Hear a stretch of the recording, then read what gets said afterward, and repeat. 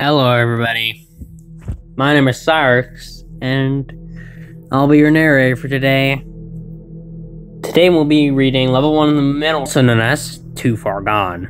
Survival difficulty, class 2. Unsafe, secure, low entity count. Description. Level 1 is a hall that the wanderer is most familiar with from the front rooms.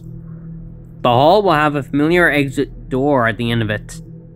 The hall sometimes has doors that, if unlocked, lead back to the front rooms.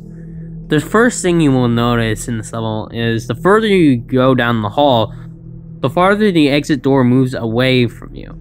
No matter how fast you move down the hall, the exit door will move further and further as you move. For 4 days, it will be like this, until the exit stops moving away from you. And you can enter level 2. You can find an entity named the Key Keeper.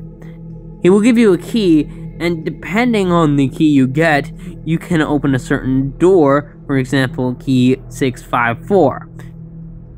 But the key number won't lead you to that level. Instead, it will lead you to somewhere weird. People says it's the Matrix. Further research will be done. Further research will be done on that level. Colonies and outposts.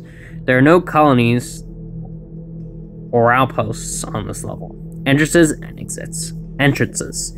To enter, find a door out of place in level 0 in order to end up here.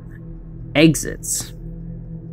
Reach the door after 4 days to go to level 2. Get one of the keys from the Keykeeper and enter a door to go to the Matrix,